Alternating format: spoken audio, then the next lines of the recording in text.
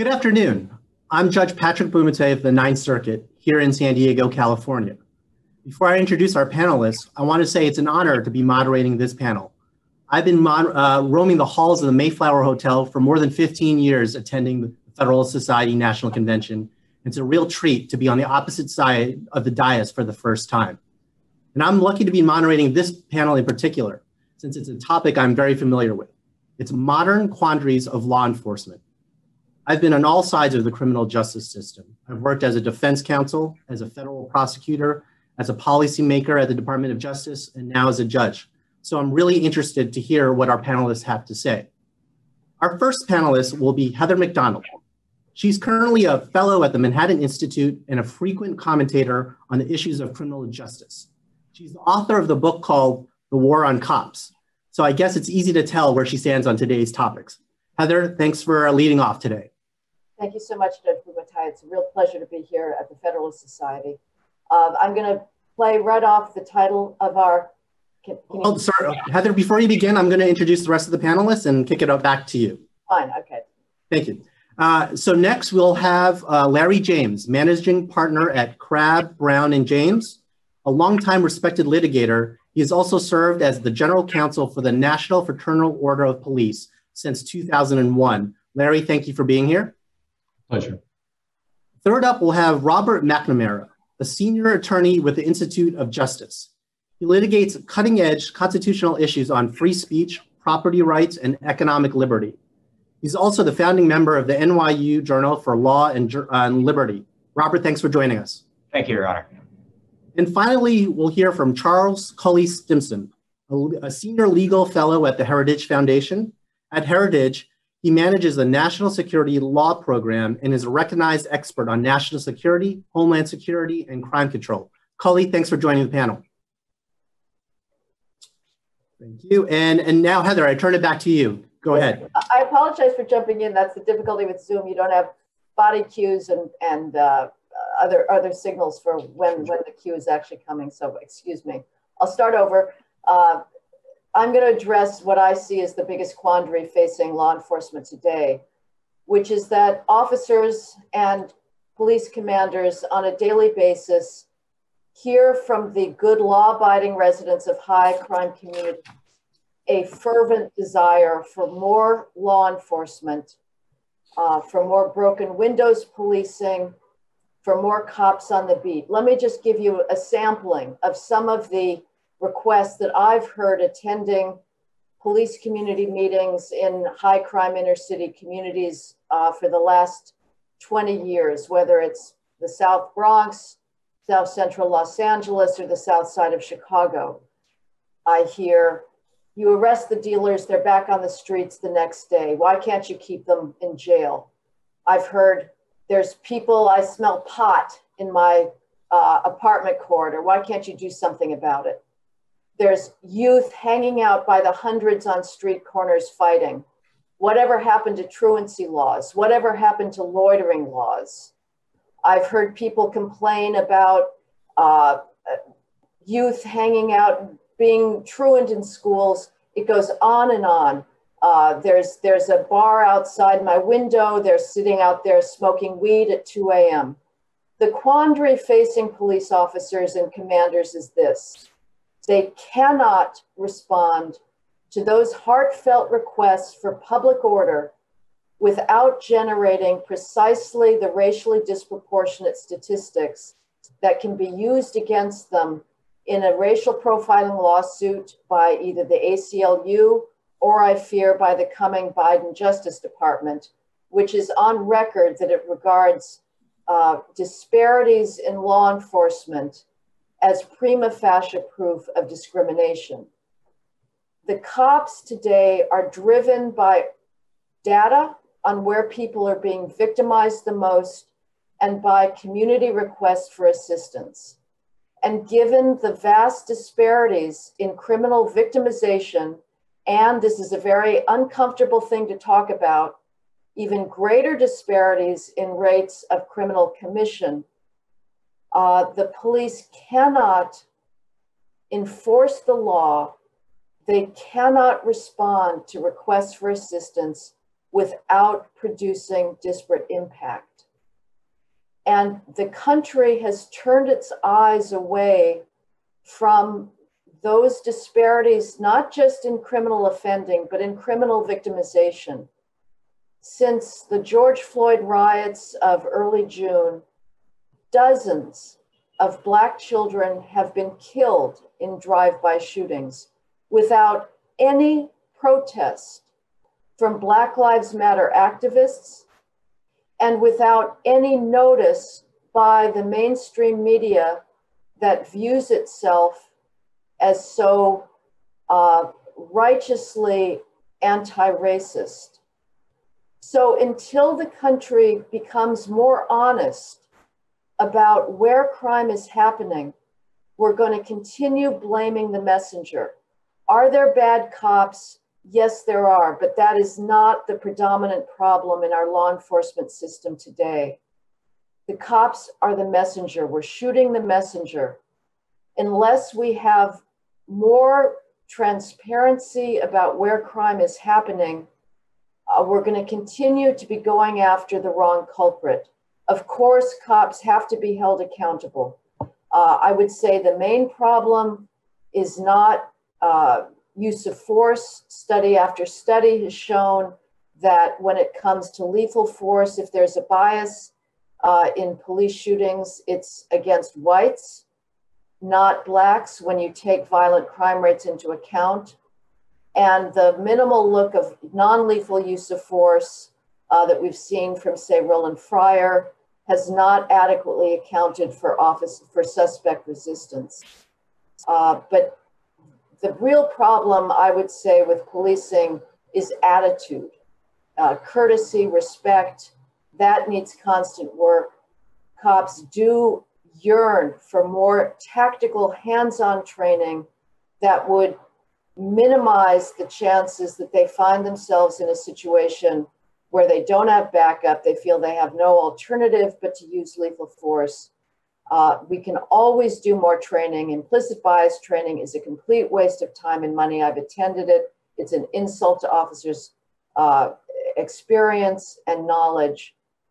More tactical training is necessary, but I would say the big critical issue facing the country today is more honesty about the great disparities in criminal offending. And I'll stop here and just throw out, just as a chaser, a few statistics. Nationally, Blacks commit homicide at 8 times the rate of whites and Hispanics combined. They are victims of homicide at the ages of 10 to 43 at 13 times the rate of whites. Those Black homicide victims are not being killed by the cops. They're not being killed by whites. They're being killed by other Blacks in an equally disproportionate rate of homicide commission. So I'll just end there and with great anticipation, hand the podium off to Mr. James. Thank you very much for your attention. Thank you very much. Good afternoon, everyone. Let me give you a little bit of background.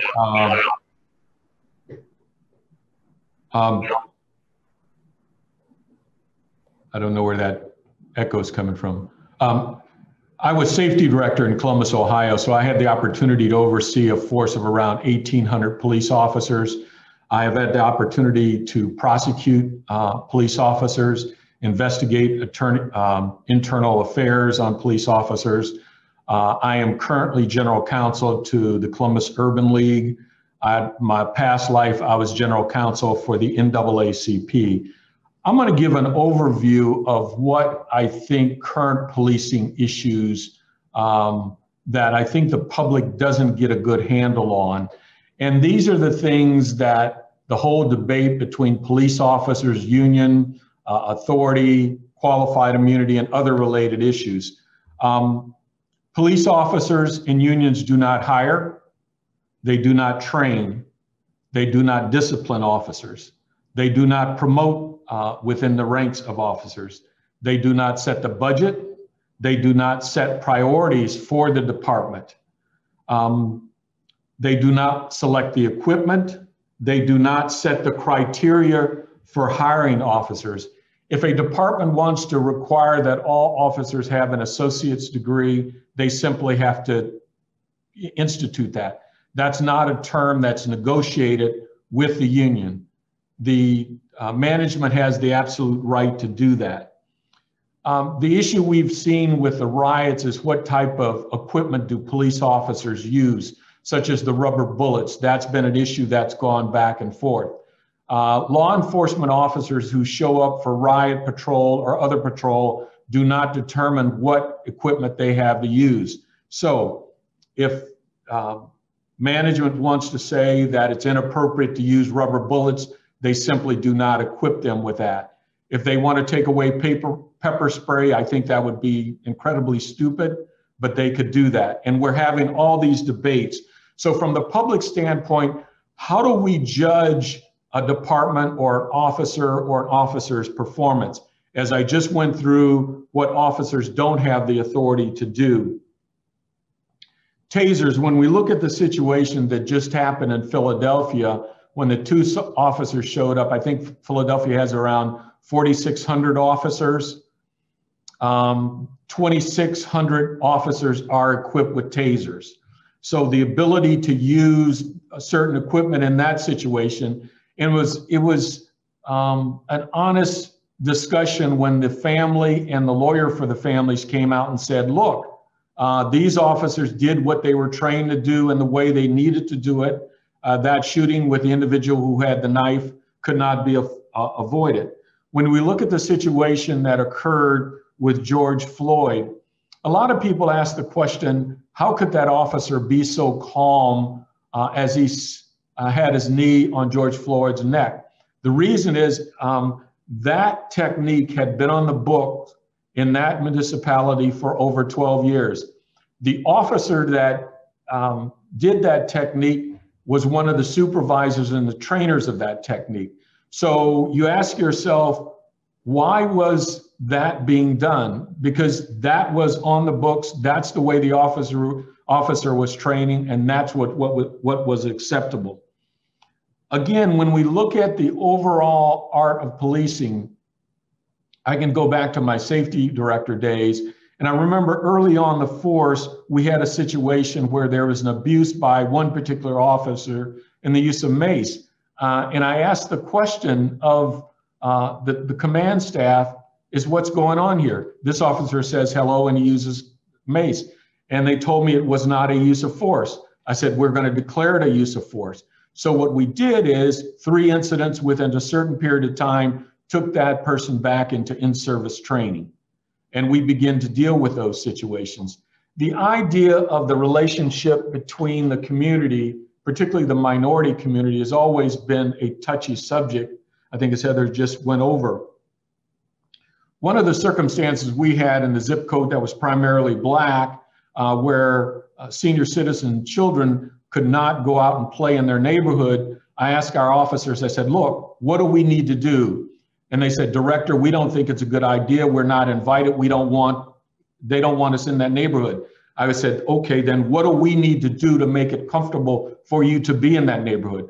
We need to be invited in. So I went to the Nation of Islam at the time, Brother Danel Mohammed, and I said, brother, we need to have a press conference and we need to invite the officers in. And we need to go through a debugging period of having those officers on bikes and walking the streets and getting to know the community. And that is exactly what we did. We wanted to have diversity within those ranks, so we had to make some shifts.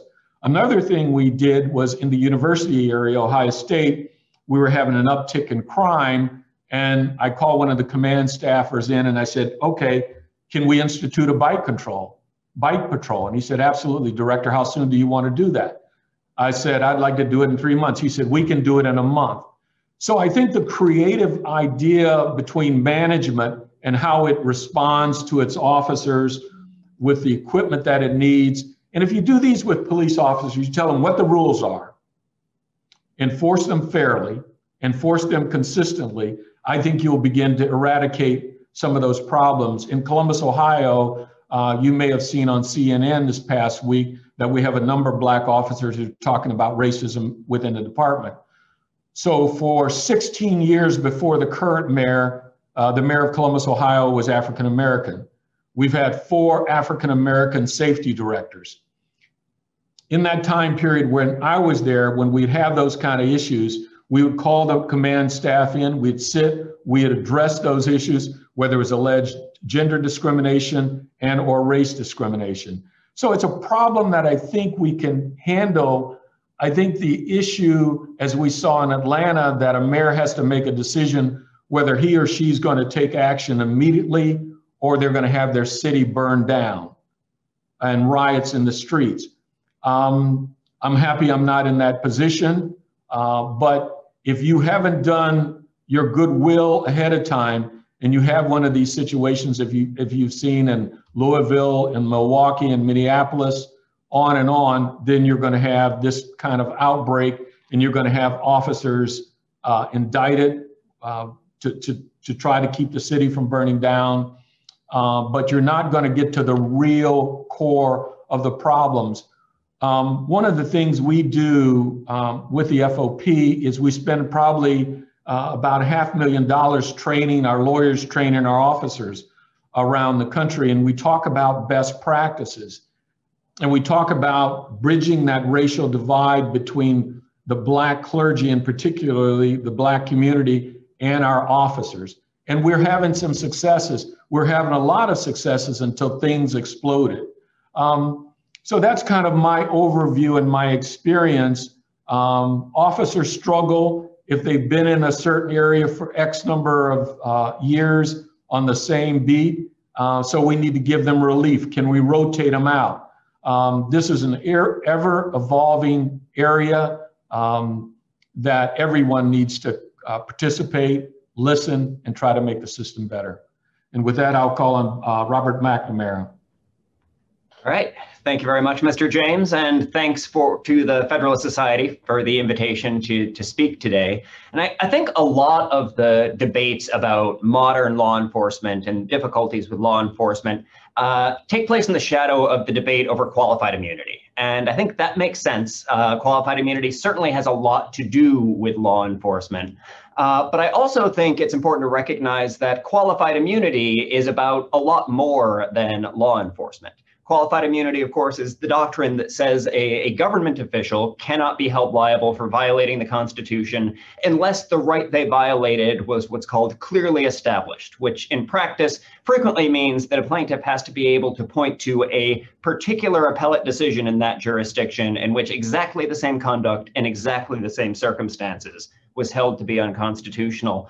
And that's not a doctrine about law enforcement, that's a doctrine about government. It's a doctrine about government misconduct and how courts should react to government misconduct. And it's a doctrine that covers all government employees, from IRS agents to code enforcement inspectors to social workers who may decide to destroy your property or strip search your children for reasons of their own. And I think it's important to recognize really what we're talking about when we talk about qualified immunity is not police misconduct, but government misconduct more broadly, and the question of how we're going to respond to official misconduct.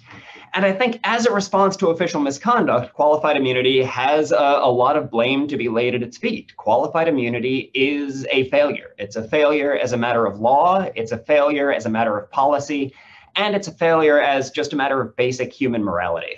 Qualified immunity fails as a matter of law because it has no foundation in the law.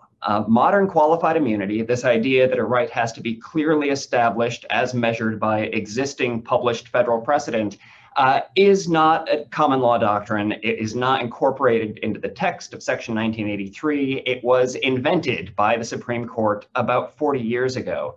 And so it's a judge-made doctrine, not a common law doctrine of longstanding. And as a judge-made doctrine, I think it can only be defended on grounds of policy. And I think on grounds of policy, it falls massively short. As an initial matter, one of the huge problems with qualified immunity is that it rests on this kind of strange legal fiction, right, which says government officials are keeping careful track of the published federal opinions in their jurisdiction, so that when the Fourth Circuit hands down an opinion, everyone who is within the Fourth Circuit scrupulously reads the factual details of that case and conforms their behavior to it. And I think we all know that's not true. With all respect to the judge, government employees are not scrupulously reading everything the federal appellate courts put out. And so I think what qualified immunity does is it makes liability arbitrary. where an official's liability no longer depends on how egregious his behavior was or whether he was violating department policies. It depends on whether a particular federal opinion came out 1 week before or 1 week after he engaged in his misconduct, even though we all acknowledge that he didn't read that opinion and wasn't expected to read that opinion. So it makes liability arbitrary, which is the opposite of what we should want if we want to deter serious misconduct. Your liability should depend on how serious your misconduct was, not on this sort of gotcha game of combing through the federal precedents. So I think it creates bad incentives for policing government behavior. And I think it fails to achieve the things it's actually meant to achieve. The two arguments put forth in favor of qualified immunity are that we want to protect government officials from engaging in needless litigation, and we want to protect government officials who are put in difficult positions to make split-second decisions. And I don't think either of those really holds up to scrutiny. Joanna Schwartz, who is the leading scholar on this area out at UCLA, has pretty clearly established that qualified immunity doesn't lead to less litigation. It leads to more litigation in a lot of cases, because qualified immunity means that the government official defendant gets an automatic right of appeal when his motion to dismiss is denied, an automatic right of appeal when his motion for summary judgment is denied, and then, like the rest of us, has a right of appeal after trial. And it duplicates litigation needlessly without necessarily eliminating weaker cases rather than stronger cases. And while I certainly have sympathy with the notion that government officials have to make sometimes split-second decisions, I think using qualified immunity to police that is exactly backwards. Our concern for split-second decisions is already baked into the underlying substantive test. The Fourth Amendment protects us from unreasonable searches, unreasonable seizures. And I think when we're talking about whether someone had only a second to make their decision, that certainly goes into whether it was reasonable. But the qualified immunity analysis doesn't take into account whether someone had 8 hours to make their decision or 8 weeks to make their decision. It hinges on whether there's a prior federal opinion saying exactly this conduct and exactly this context violates the Constitution. And so I think to the extent we're worried about too much liability, qualified immunity doesn't actually reduce the liability, and the right place to focus is on the reasonableness standard, is on the underlying substantive constitutional standard, which leads me to the third, and I think the fatal problem with qualified immunity, which is that it totally divorces us from the constitutional standard. I think it's good and it's healthy to have debates about what the Fourth Amendment allows and doesn't allow. I think it's good and healthy to have debates about what's excessive force and what's not. That's what the Constitution calls upon us to do. What qualified immunity calls upon us to do is to look at an instance of government misconduct, admit that it violates the Constitution, and then do nothing about it. And I think people of good faith on the right and the left rightly rebel at that command. We should be deciding whether conduct was right or wrong. We shouldn't be admitting it was wrong and saying that's okay anyway. But that's the command of qualified immunity. That's the perversity of qualified immunity. And I think that's the heart of at least my problem with the doctrine. And I think the doctrine, by making liability so arbitrary, leads us to have bad incentives. There are three possible people who could bear the costs of government misconduct. We could put the costs on the government official themselves, which in many cases might be unjust and crushing. We could put the costs on a department, on an insurance company, which in practice is the entity that actually pays these judgments. That's in a position to say, maybe we have bad use of force policies. Maybe we're not doing a good job of hiring and firing. Maybe management is making mistakes, and put the incentive there. All too often, what the current system of qualified immunity does is look at a violation, admit that it's a violation of the Constitution, and say all of those costs should be paid by the victim, the person who did nothing wrong, who had no opportunity to change department policy or to take any steps to avoid that situation. That, I think, is intolerable, and that, I think, is why you see voices on the left and on the right unifying around the idea that something has gone seriously awry with the court's modern qualified immunity doctrine. With that, I will cede the floor to Mr. Stimson. Well, thanks, Bob. I very much appreciate your comments, and it's an honor to be part of this panel, and with the distinguished judge moderating, and I, like him, used to lurk in the halls of the Mayflower and look up at the panelists and enjoy things and drink in the intellectual debate. And it's an honor to be on this side of the dais. And like him also, I was a federal prosecutor, but I was also a state and local prosecutor and handled homicides. And so Heather's remarks really ring true to me because I was the prosecutor in DC. And in DC, most of the homicides were committed by African Americans against African Americans. And that is a true reality. I'm going to focus my remarks on qualified immunity as it relates to police officers, recognizing, as Bob said, that qualified immunity applies to thousands and thousands of government officials. And at the outset, let me just say that I want to make clear that in no way, shape, or form am I going to defend the actions of the police officer who killed George Floyd, or who shot and killed other unarmed people, or the officer who sicked dogs on suspects who had surrendered and had their hands up, or officers who stole $225,000 in cash and rare coins from people, or the officer in Lattice versus Phillips who ran a suspect off the road with his car and then shot and killed him, or other studies that Clark Neely and Bob and others could cite all day long. And at the same time, as much as I respect the work of IJ, I really do admire their work and follow their work, and Cato and others, I respectfully disagree with their push to absolutely abolish qualified immunity. To my mind, qualified immunity is not an unlawful shield, nor is it a blank check for government overreach. And to that end, I want to focus on three main points in my opening remarks. One, that even though Section 1983 does not per se mention qualified immunity, or immunity at all, there is substantial evidence that the 19th century common law did recognize a freestanding qualified immunity protecting all government officers' discretionary duties like qualified immunity today. Second, that as a practical matter, abolishing qualified immunity in toto would indeed result in a tsunami of lawsuits against police officers, most of whom did not violate the constitutional rights of anyone. In other words, to root out the few bad apples in the 750,000 plus police officers we have in this country, you put a bullseye on all of them. And third, like it or not, the Supreme Court has upheld qualified immunity tons of times with slight modifications, and lower courts have upheld and applied it thousands and thousands of times. And as conservatives, we should be wary of upending the reliance interests at stake and overturning precedent just because we don't like the outcome in a certain number of cases. So let me expand on my first point. Judge Stone, who I think is a member of the Federalist Society and is the Assistant Solicitor General in Texas, argued this September in another FedSoc event against Clark Neely about qualified immunity. And I was persuaded by his argument when he said that there's a certain appeal that since Section 1983 does not mention qualified immunity, as textualists, we should sort of be very wary of any court-created qualified immunity from Section 1983. But also, Judd pointed out that Congress passes law against the backdrop of common law principles, including common law defenses. And as some of you are certainly aware,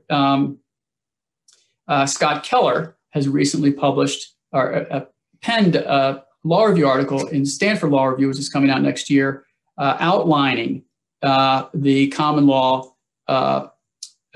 background here. And so as sympathetic as I am to Bob's textualist argument, I find myself more convinced after listening to Judd's arguments and reading Professor Aaron Nielsen and Chris Walker's scholarship and Scott Keller's work that there was a pervasive immunity defense of common law for government officials that informs Section 1983 and judges today. Scott argues, quote, that the legitimacy of state officer immunities under the court's precedents depends on the common law as it existed when Congress passed the Civil Rights Act of 1871. In the Supreme Court's own words, it cannot make a freestanding policy choice and must apply immunities Congress implicitly adopted from the common law tradition, unquote. And Scott reviewed the four leading 19th century tort treatises that the court consults when assessing officer immunity common law. Cooley's 1879 Law of Torts, Bishop's 1889 Commentaries on Non-Contract Law, Meacham's 1890 Law of Public Offices and Officers, and Throop's 1892 law relating to public officers, and he traces scores of state court decisions applying those principles. And Bob may say, like Clark said in the previous debate, well, that's persuasive, but it's post hoc rationalization for arguing to keep qualified immunity. Fine, but that doesn't address the very real fact that Scott has contributed in a very new way and real way to the debate by pointing out that the common law does indeed, and did indeed, recognize a freestanding qualified immunity doctrine that protected all government officers' discretionary duties. Now look, at common law, they didn't, as Scott pointed out, look to clearly established law. That's a made-up term, and I see Bob nodding his head. But looked at an officer's subjective and proper purpose. And the plaintiff then had the burden to prove improper purpose with clear evidence. So we can debate, and I hope we do, the extent to which the courts should take into account these common law realities when interpreting Section 1983, or whether the court should revisit the clearly established standard and revert back to the common law standard and allocation of the burden of proof, which is a bone of contention. Now, there may be hope on that front. In addition to Justice Thomas and Sotomayor, Justice Neil Gorsuch may be another sympathetic ear on the court for relaxing the level of specificity needed for a violation to be clearly established, as demonstrated by a dissent he wrote while he was on the 10th Circuit in a case called AM versus Holmes. Furthermore, other circuit court judges, including Don Willett, are calling for a reevaluation of qualified immunity too, especially the current application of the clearly established standard. But to my mind, it is a more reasonable way forward by looking at the common law and what was provided to recognize that there was a clearly established principle at hand. Second point, and these are shorter. If qualified immunity is abolished for all police officers, the number of lawsuits, with all due respect to Professor Schwartz, against police officers will inevitably go up more than it is today. I can tell you from a personal perspective as a prosecutor working at the local, state, and federal level, and a defense attorney and a judge for 5 years, that the vast majority of complaints against police officers I've seen lack merit. Most of the conduct complained about falls into the four corners of their official duties. Some of it comes close to the line. An infinitesimal amount of it crosses the line, and some of that violates a person's constitutional rights. So if you eliminate qualified immunity for all officers, you will guarantee a flood of meritless allegations against officers.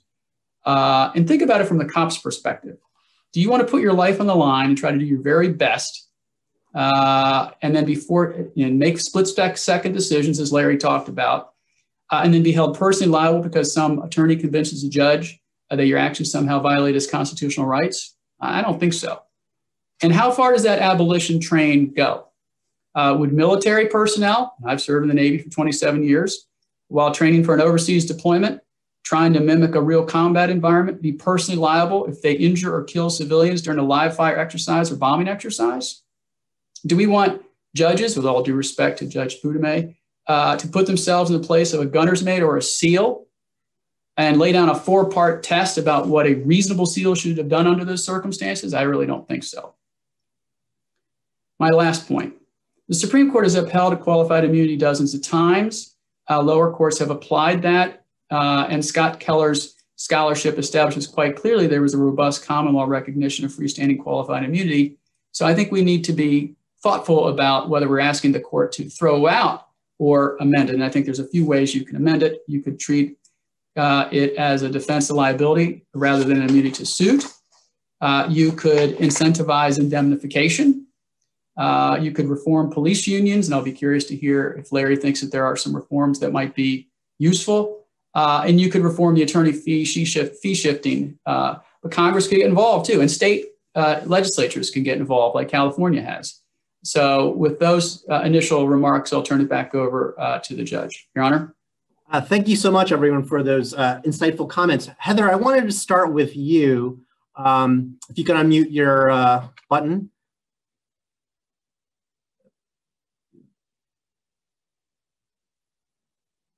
Can you hear me?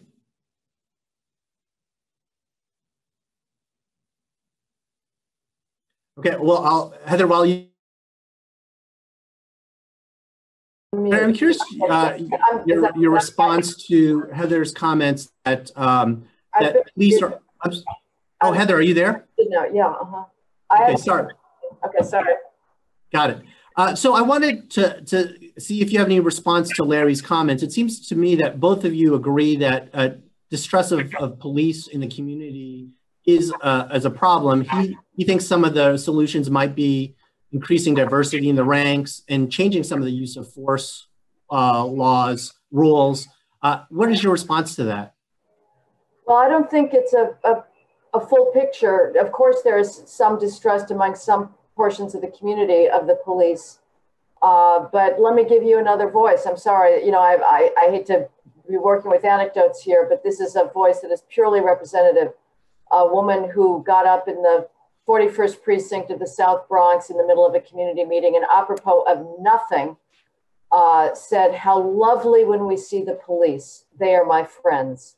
I spoke to Mrs. Sweeper, an elderly cancer amputee in the Mount Hope section of the Bronx, who said, "Please, Jesus, send more police," because the only time she felt safe to go into her business, to her building lobby and get her mail was when the cops were there, because it was otherwise colonized by trespassing youth, hanging out, smoking weed, and selling drugs. Those are the voices that never get represented in the mainstream media. I don't know a cop who is not going out of his way to try to reach out. Some get very hardened. That is a bad thing that needs to be worked on constantly. Let us also acknowledge the reason why cops developed officious attitudes sometimes, things like airmail, which is bags of feces and urine thrown at them from the roofs of housing projects. These are realities that simply never enter mainstream discourse. You know, it's very fashionable and always a safe harbor to say we need more community policing. I'm not accusing Mr. James of having said that, but that's a general response. Community policing is an absolutely vapid term at this point. Again, there's not a department in the country that isn't going to say that it's doing community policing. It has no meaning. So yes, I in my experience, police are trying to reach out. Let us acknowledge the other side of the equation. The stigma against snitching. The cops will tell you that they could solve every single shooting and every single homicide if the numerous witnesses to those crime scenes actually came forward with what they know, including the victims of shootings.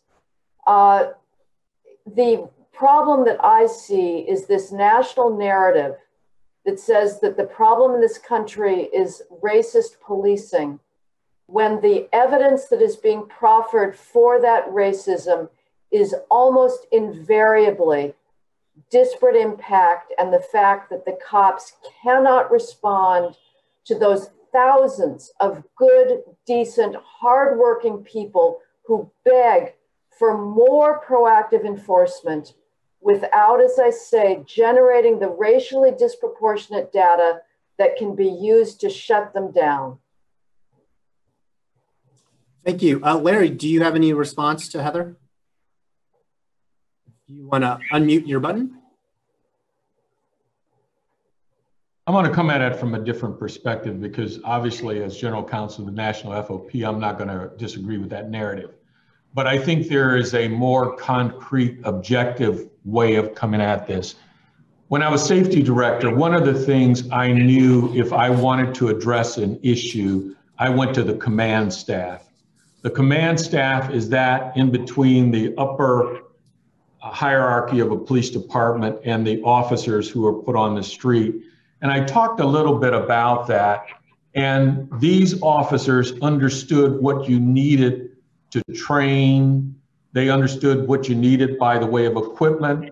They understood how to interact with the community, how to have those relationships, to establish them, to build that trust. So whatever our opinions are or are not, we are at a crossroads and it's difficult. So what I want to do is I want to put it back in those officers' domain where they're making the decisions, they're having input into the training. I mean, the two things I talked about, for instance, in Philadelphia, we all saw the clip. Police officers are called, the individual has a knife. They do everything by the book. They're backing up. They don't have a taser. So the budgetary process, what I'm trying to say is to the public, when you're looking at these issues and something's gone awry, and even with the George Floyd situation, because that criminal trial will take place for those 4 officers, the outcome is far from assured. But that officer, he was trained a certain way to implement a technique, and I'm not defending it. That is what they had on the books. That's what they trained. So what we say on behalf of the National FOP, when we're talking about Citizen Review Board, when we're talking about use of force, when we're talking about any aspect of curtailing police activity and the equipment of what you're going to have to use when you're riding, go to the officers. Let them, on the basis of their training, their experience. Heather is absolutely right. And I talked about that situation in the Black community when we sent the officers out to take back those neighborhoods. But I can assure you, with that narrative is not going to carry the day, and it's not going to win the day. It will further divide us. So we stay away from that narrative, because that becomes a part of that blame game. We can't blame the cops, and we can't blame the poor Black communities or poor communities as a whole. Thank you. Robert, I wanted to ask you a question about qualified immunity. You suggested one avenue for a replacement would be that the liability would fall on insurance companies. My question would be, what would change on the ground then for the cop on the street if they know that they're not personally liable and it will go to the insurance company anyway? How will that change officer actions on the street? Well, I think a lot of the hope for changing officer action on the street is not the in terrorem effect of them losing their home and being driven into bankruptcy. A lot of what we're hoping to achieve through liability is change structural behavior, where an insurance company that wants to avoid liability has every incentive to say, hey, this guy has had a lot of disciplinary complaints.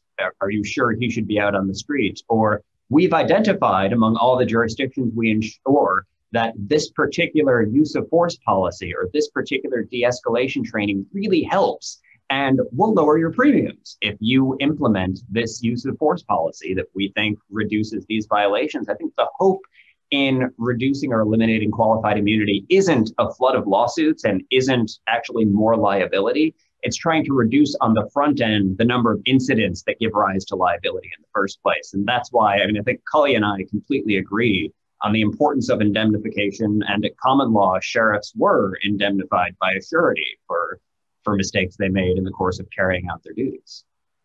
Thank you. So it's almost time for audience questions. Just as a reminder, we will only be taking questions via Zoom. If you are a video participant, you can get in line to ask a question by clicking the raise your hand button. If you are calling in, you could dial *9. I'll call on you once it's your turn to ask questions. And before we get to the audience, Cully, last question to you. It seems like you both agree that we should return to the common law defenses, but wouldn't that be more difficult for the cop on the street then? It seems like at least a clearly established law standard or test that allows for clear rules and clear notice of what an officer can do. Wouldn't the common law approach make it more difficult for the officer to act, especially in the split-second decision area? It might as a legal matter at first blush, Your Honor, but I think over time, I think there's a level of professionalism and training that Heather talked to, and I've trained the officers to, and I'm sure Larry has as well, that sets a floor, not a ceiling on officer behavior. And the courts are more than adequately situated, when you were a prosecutor, that when a police officer crosses the line, not operating within the four corners of her duties and executes a warrant that she didn't know was invalid in one particular factual matter. But I think over time that'll sort itself out. I'd be curious to hear what Larry thinks, because it seemed to me that he was suggesting that police unions and collective bargaining agreements don't cover a lot of the things that I and others, I think they should cover. For example, is it not true that some police bargaining agreements protect errant cops and it makes it harder for them to be fired? Whereas if you could adjust some of those rules, it would allow those police officers to be fired, because I think a lot of people in the force know who the few bad apples are. That's another way. I don't think the insurance route is a good route as a former insurance executive, because then you're actually giving the green light for officers to do more misconduct because they're going to think Chubb or some insurance company is going to pay for it. Larry, do you have any thoughts? Yes, a couple things, if I could piggyback. Since 2015, the U.S. Supreme Court has actually decided 5 qualified immunity cases. The decisions were handed down 9-0 and 8-1. On the issue of qualified immunity, where qualified immunity is denied and those matters actually go to trial, officers are winning those cases at a rate of 85%. So the question is, what would the elimination of qualified immunity do? We have certain townships around the country, small, that will do consortium, and they will have insurance policies that defend, and they're a lot more stringent in their defense of those cases than probably the municipalities are.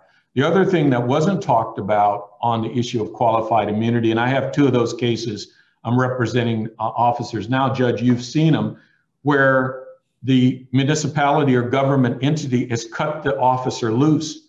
In other words, they're not offering him any indemnification, no duty to defend, and that individual is naked. So you're seeing, I think, a self-censorship with government now, where those individuals are cut loose.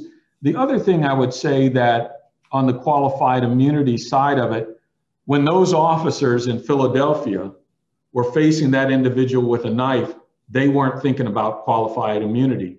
When that officer had his neck on George Floyd, he was not thinking about qualified immunity. There is not going to be a chilling effect on the behavior of officers. So I think that's just a mistaken belief. We've seen certain initiatives. I think in Colorado, they've eliminated qualified immunity, but they capped the officer's liability at $25,000. And the last real world reality is, if you get a judgment against an officer, he or she's going to declare bankruptcy. Thank you. And so we'll turn to audience questions and answers. But before I get to that, I want to give everyone the CLE password. So have your pen ready. The CLE password is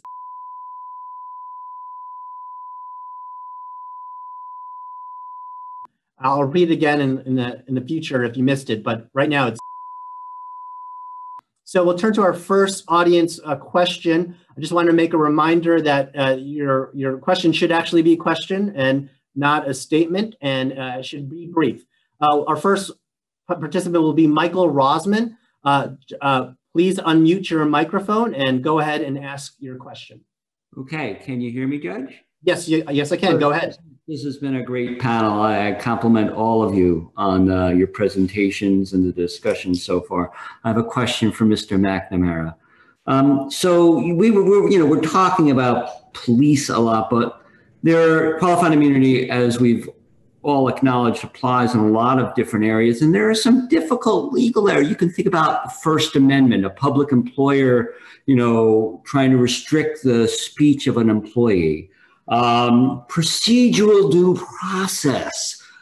Is there a liberty interest? Is there a property interest? You're entitled to some kind of hearing. Is it before? Is it after? I'm not that familiar with right to counsel, but I have some understanding that it has something to do with being in custody, and that's whether or not the person being interrogated feels free to leave, which can be a difficult thing to do. So my question is, in these instances, is it would you really want an individual officer, employer, college administrator to be personally liable in case they make a bad legal decision? I mean, I think in all honesty, my first instinct is that the way we usually deal with legal questions is we ask courts to resolve legal questions. And the question is why in this particular context, we would want to put a thumb on the scale in favor of the defendant. We don't put a thumb on the scale when I'm deciding whether or not to cut down my neighbor's tree. If I cut down the tree and it's on my neighbor's property and a court decides that, then I'm on the hook. And I'm not sure, as a matter of policy, which is all we're talking about in this context, we want to put a thumb on the scale in favor of the university administrator who's deciding whether or not to silence student speech he doesn't like. That I think if we respect our constitutional rights and we respect that public university students' right to speak, we don't want a special halo protecting the people who are trying to silence him. I think the Constitution means what it says, and for us to have meaningful constitutional rights, those rights should be enforceable when they're violated. Thank you, and we'll go to the next caller. But once again, the CLE password is.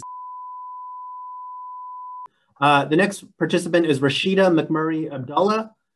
Please remember to unmute your phone and go ahead and ask your question.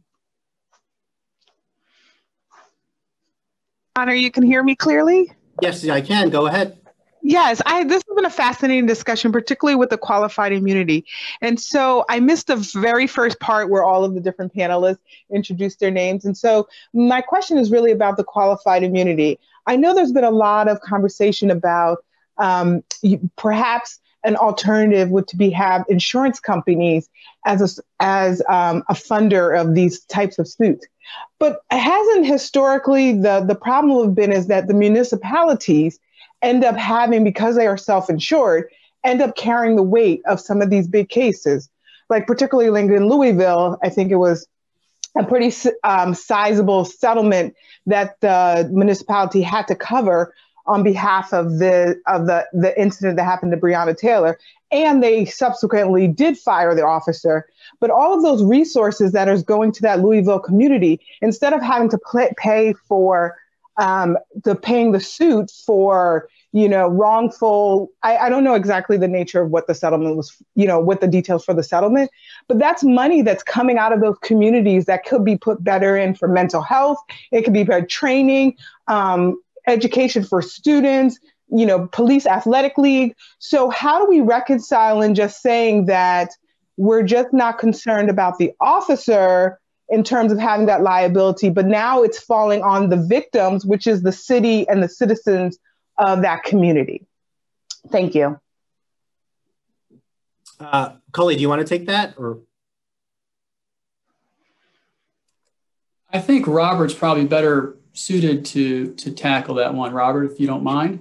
Sure. I mean, I certainly understand the concerns for the public fisc, but again, I think the hope in putting liability on the municipality that has the power to set policies in the first place is that creates a disincentive to allow unconstitutional things to happen in the first place.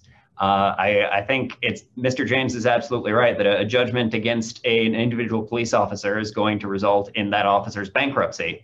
And that officer frequently is not in a position to have changed the policies, changed the training program in advance. What we want is to create a system where there are fewer people whose constitutional rights are being violated. And it seems to me the best way to do that is to lay the costs of constitutional violations at the feet of the people who have the most power to implement better policies, better hiring and firing, better training programs. And that is generally going to be the governmental entity itself. Yes, and if I could echo on that, I mean, that's why I started out on my narrative of all the things that police officers do not do. And I think there was an earlier question whether the unions and police protect bad cops. And I think every police officer will tell you they do not want to work with a bad cop. On the arbitration situation, the lawyers for the union and the union makes the decision whether they're going to take a matter to arbitration, less than 5% of the cases, disciplined police cases, go to final arbitration where there's a decision. And the reason for that small number is that when you're evaluating it from the union standpoint, you don't want a bad precedent that you're going to take forward. So the union says, we're not going to grieve that. We're not going to take that forward. And then when you look at the numbers that actually go to the final arbitration, 52% of those arbitrations are rejected by arbitrators. So this idea that there's a groundswell of bad police officers being handled is just not the case. I think during the time period when I was safety director, I ended up firing 3 police officers, and those cases did not go to arbitration. There were a couple other cases on civil liability where we actually let one officer go on his own. We just weren't going to defend him. But I think in this environment, what you're seeing around the country, they're firing officers, they're indicting officers, and you see when it's not warranted, those officers are being reinstated, and then they're settling with the officer for them not to come back. So we've got to deal with the real issue about what is the government entity actually training. So if we have these riot situations where the officers are given these rubber bullets and they're shot in the head, take them away. These are government practices, not individual officers' practice who are making decisions. They're using the tools they're given or not given. Thank you. Heather, I was curious what your thoughts are on police unions. Do you think that reform of police unions is part of the solution, or they're not a problem at all? If you could unmute. Sorry, Heather.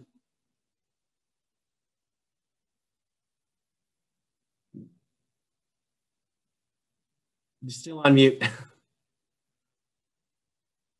Okay, I'll come back to you if you could. Oh, there you are. There you go. Go ahead. It doesn't show.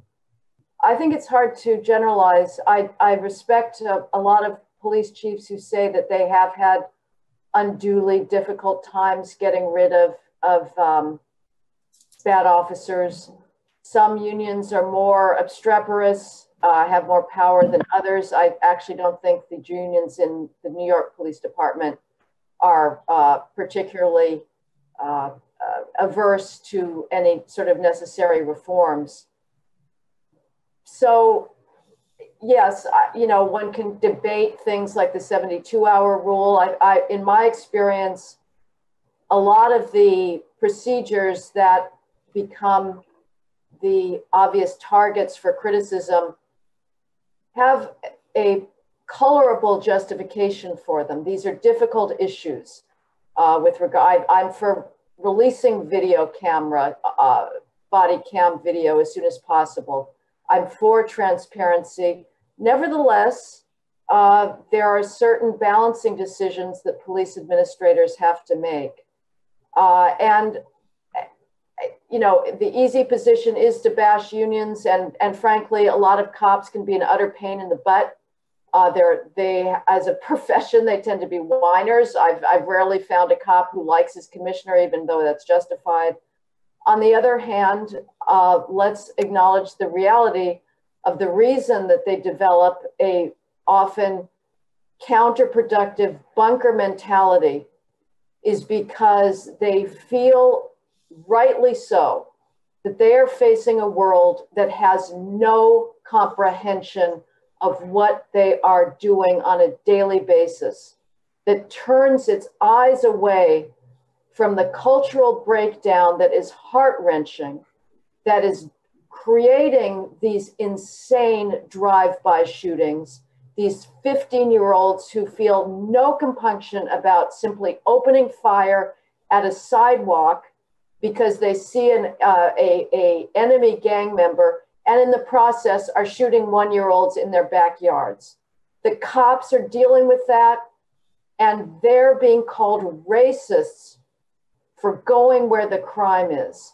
And that sort of abyss between cops' reality and the way the public discourse that talks about crime and policing in this country does lead to a obstinacy that can end up being counterproductive. So rather than seeking, again, another safe harbor of, well, let's all talk about obstreperous unions, my position here is, let us be honest, the problem in this country is not the police, it's crime.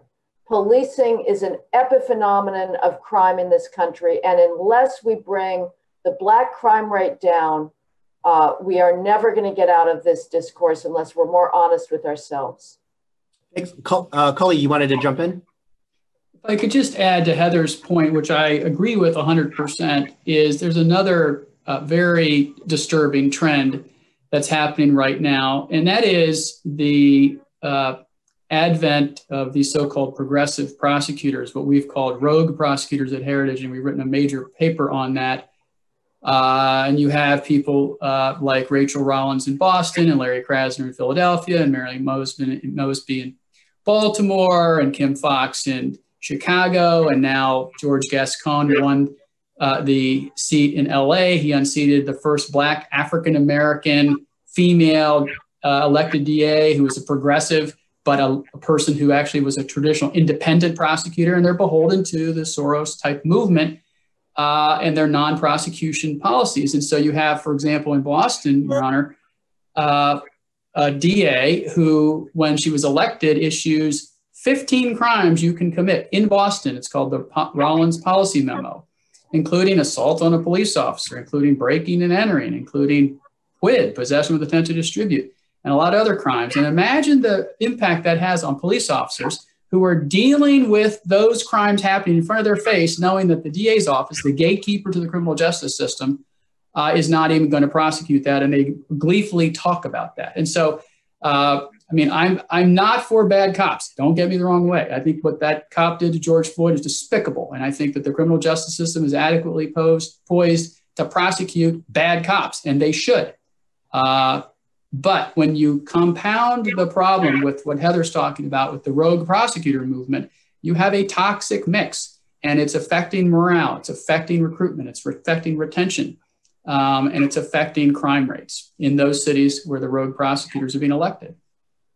Thank you. Walter Clapp, you're up next. Please remember to unmute your Zoom link and go ahead and ask your question. Hello, can you hear me okay? Yes, sir. Wonderful. Thank you so much, everyone. My question, well, I'll start with two brief statements and then the question. I'm quoting John McWhorter on a podcast with Sam Harris. 60% of the underlying problem in the urban Black community could be solved by ending the war on drugs. And talking about the underlying problems facing police in that bunker mentality that you talked about, Heather, certainly comes from living in a war zone. Today, a rich white kid can go and get prescribed dextroamphetamine from a doctor with a prescription, and the poor white kids are going and getting hooked on meth. My question is this: is one of the modern quandaries of law enforcement the relic of the war on drugs that exists today? Well, I can take that. Am I muted or unmuted? You're good to go, Heather. Okay. I thought you were going to be saying 60% of the problems in the urban community, and it was said 100% are through to family breakdown. That's really if you want a root cause, that's what we're seeing here. Young males are not being civilized because they are not in a marriage culture any longer. The war on drugs, you can read Michael Fortner, you can read others at Yale Law School, was initiated by the Black community, whether it's the Rockefeller drug laws or the crack and powder cocaine disparity. That was initiated by the Congressional Black Caucus. The people who live with open air drug markets are living under the pall of fear. they understand that oppression. They also understand the oppression of drug addiction. Again, it was Black newspapers in the 1950s in Harlem and Black politicians in Harlem that were calling for, they wanted to jail drug users, addicts. You can read some of the language in Michael Fortner's book. It's astounding.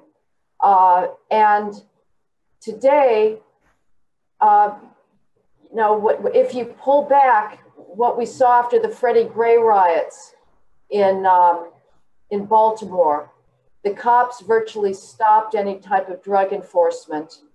Rather than this leading to a halcyon period of peace, shootings went through the roof. There was a direct inverse correlation between the amount of drug enforcement going on and the amount of street violence that was going on. For once, very rarely, the Baltimore Sun and the Washington Post actually sent reporters to police community meetings in West Baltimore. And for once, those reporters reported the types of things that you hear from those law-abiding residents. And there was a copy store owner who said, since you've stopped enforcing the law, it's like a drug dealer's convention here. He was losing business. Nobody wanted to come to his copy store, because they were so terrified of what's going on. So the reality is that the reason the cops are in those neighborhoods enforcing drug laws is because that's where people are complaining about open air drug markets.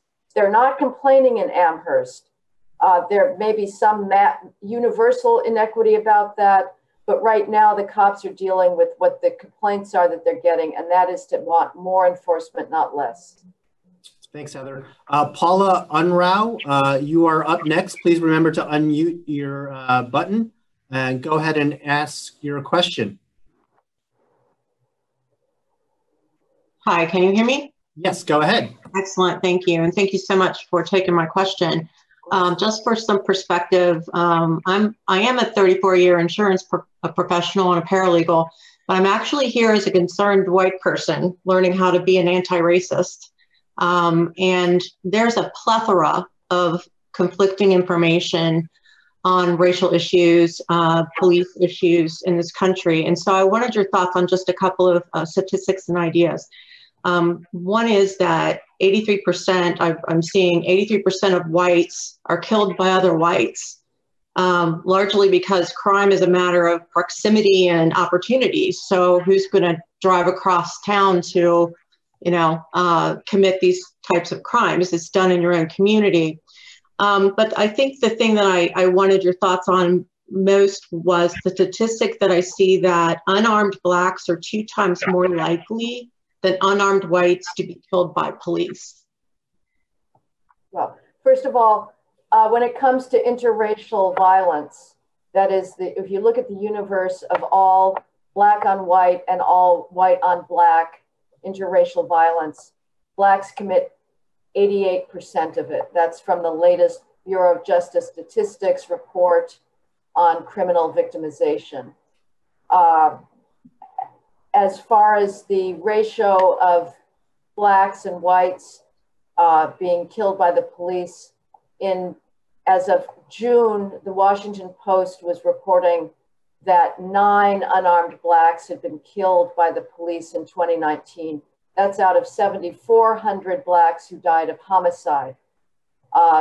That's less than 0.1% of all Black homicide victims. The Washington Post defines unarmed very generously to include people who are trying to steal an officer's gun, or who are beating him with his own equipment, or are driving away from a lawful car stop with a loaded semi-automatic weapon in their car. The fact of the matter is, when you take crime rates into account and violent crime rates into account, the usual statistic that's reported in the media, which is that Blacks have a 2.5 times greater chance of being shot by a cop than whites, reverses completely. When you take violent crime rate into account, whites are 3 times more likely to be shot by a cop. So the criminal justice research has known for decades that the biggest predictor of officer behavior is civilian behavior. If a civilian resists arrest, which is what we've seen throughout this summer, the officer is going to escalate his own use of force until he gains lawful compliance.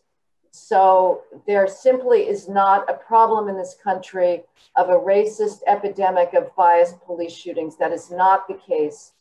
The problem we have, again, is the very high rates of Black victimization by Black criminals. And that is the civil rights concern that we should all be worried about.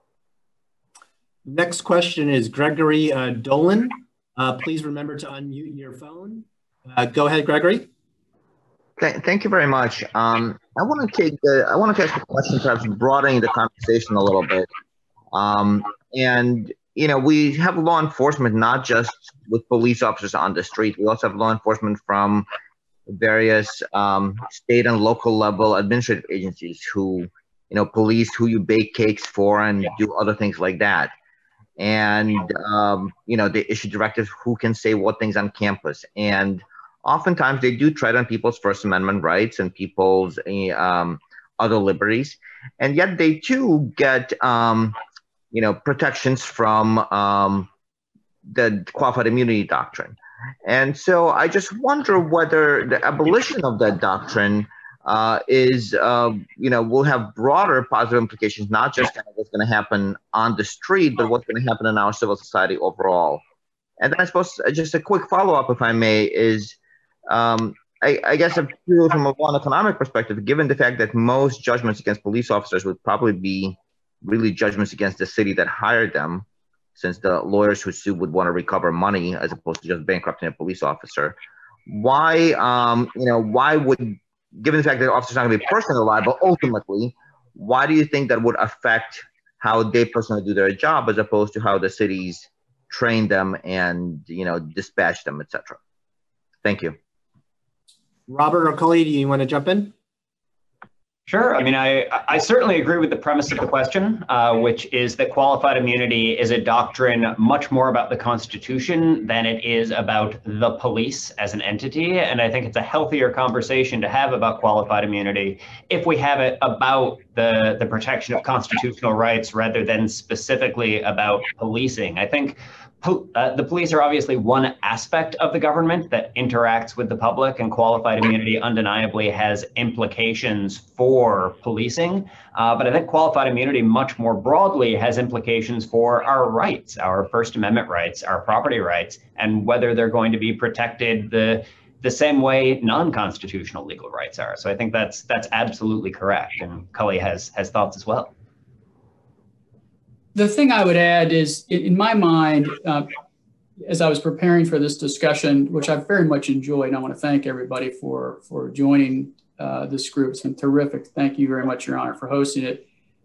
In my mind, there's a big difference between people who are on the front lines making split-second decisions and whether we reform or abolish qualified immunity, and I think you know my position on that, and those who have a lot longer time to consider their actions.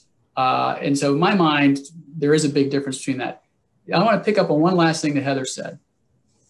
In our Rogue Prosecutor series, we highlighted each of the rogue prosecutors. Kim Fox, in Chicago, you have a higher combat death rate, persons per year killed, than in the average year in Iraq or Afghanistan when we were in combat operations. Think about that. There is carnage going on in the streets there. You had a better chance of dying in Chicago than you did in Iraq or Afghanistan. And that's just not right. And so the cops have to wade into that morass and try to figure that out with the help of the people. And so I just wanted to add that to give some people some food for thought. And I think the other thing I want to say on the qualified immunity, this is about civil litigation and about monetary recovery. It does not relate to whether a law officer is going to be disciplined, terminated, and or indicted. There is no chilling effect on that as it relates to qualified immunity. Prosecutors, on the other hand, have an absolute immunity as you talk about it.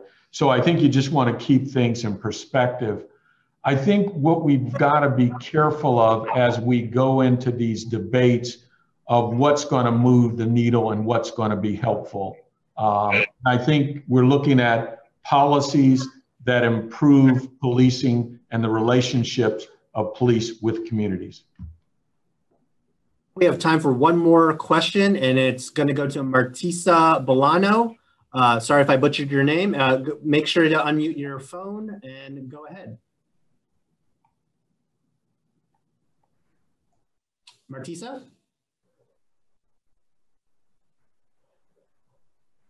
Have you unmuted your phone, Martisa? Yeah, you're there. We hear you now. Go ahead. Okay, so my question really goes to the notion of abolishing qualified immunity, and what kind of effect would that have on recruitment and retention of a competent police force and their supervisory personnel, and making sure that we have experienced officers who can handle complex situations into the future. On his workday as president-elect, Joe Biden turned his attention straight to his top priority. Okay, sorry. I'll take a stab. Yeah, okay, thanks, Martisa. Well, go ahead, Larry. Two things. Recruitment is down 40% across the nation for police officers. So in this age of trying to find qualified individuals, you're seeing the standard get less and less for police departments around the country because no one wants to take these jobs. You're also seeing early retirement at a disproportionate level of the seasoned officers. So to your point, it's having a chilling effect, and particularly your minority officers. If you watch what happened during the riots, though many of those officers were targeted harder than their white counterparts. They were either an Uncle Tom, sellouts, or any number of things that was just not healthy. So it's having a drastic, if qualified immunity was eliminated, you're going to see a downtick on those individuals who is going to have to expose what few assets they do have to doing the job. Great, and I'm going to use my moderator's privilege to extend the panel a little longer and ask Dan Marenoff. Why don't you go ahead and ask your question, unmute your phone, please, and go ahead. Of course, and thank you, Your Honor. I appreciate that, especially given the hour.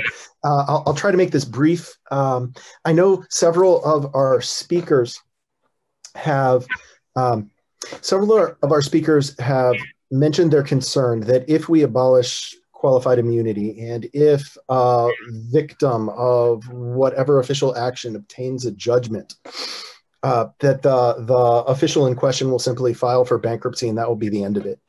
I know I probably have more bankruptcy experience than most of the people involved in this panel, but I find myself thinking that I'm fairly sure that any such judgment would have to involve a finding of mens rea, as well as the fact that the bankruptcy code already makes non-dischargeable a number of kinds of claims, including intentional injuries. Given that any claim a victim could have that would arise in this context would probably fall under that category, I find myself wondering, why would we make these particular intentional injuries dischargeable when no other intentional injuries are? And does that have any bearing on people's thoughts about whether that is or should be the end? If you look at insurance policies, even your insurance policy, if your act is intentional, you took your car and intentionally ran into someone, you're not going to have coverage, number one.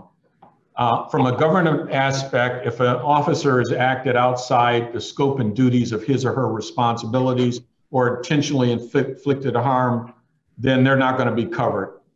They're going to be on their own. The cases that I've seen where officers go over to bankruptcy, and obviously you know this, the assessment of their financial wherewithal is the ability to pay. So it's not one of intentional, because if it's intentional, you're not going to have insurance policy covering it. If you're intentional, you're not going to have a government covering it. Thanks. We'll have one or two more calls. Ed Heimlich, are you able to unmute and go ahead and ask your question? Yes. Here. Go ahead. Yes. Thank you. First, my question is going to be for Coley Stimson. But first, let me say that my many years of experience dating back to the tumultuous 60s and my much research since then, our country survived for most of its existence without providing any common law immunity for those employed at public expense. But what happened in the 1970s was a reaction to the civil rights movement, the anti-war movement, and it was an extension of the Cold War. Our Supreme Court, with judges, started with federal courts with judges appointed by the Nixon administration, initiated a dirty war against the American people. And as a result, our incarceration rate over the next 3 decades grew to be by far the greatest in the entire world. And we are, in fact, a police state. My question for Mr. Simpson is, what is our common law? Is it the Declaration of Independence that says that all men are created equal? And their reference was not to African Americans, it was to the titled nobility in Europe, in England, where the king was the sovereign, and those who acted in the king's name, including the British troops that were the de facto police force in the colonies, were okay, thanks, Mr. Heimlich. above the law, had immunity. We get the question. So, Cully, why don't you go ahead and answer? Sure. Mr. Heimlich, thank you for your question. The common law that I was referencing and referring to was the very same common law that Scott Keller was referencing in his upcoming Stanford Law Review article, which detailed not only the 4 tort treatises that the Supreme Court and others turned to when looking at the jurisprudence behind torts and common law torts, but also the cases throughout the state courts that referenced immunity. And so we can have a philosophical debate, which I think is where you were headed, on what the common law is per se. But what I was specifically referencing was what Scott Keller laid out in his law review article, which I encourage you to read. Thanks, Coley. And now for the real last caller, I think we have a call in from 360-862-9194. If you unmute your phone and go ahead and ask your question. Caller, are you there? Okay, I think we might have lost him or her. So we will end the panel here. Thanks, everyone. This has been an enlightening discussion for sure. I'd like to thank the panelists and the audience for joining us today. A reminder that the convention starts again tomorrow morning with a discussion with Professors Robert George and Cornell West on freedom of speech, freedom of thought, the Black Lives Matter movement, and the cancel culture. They'll start at 11 a.m. Eastern tomorrow. Thanks again.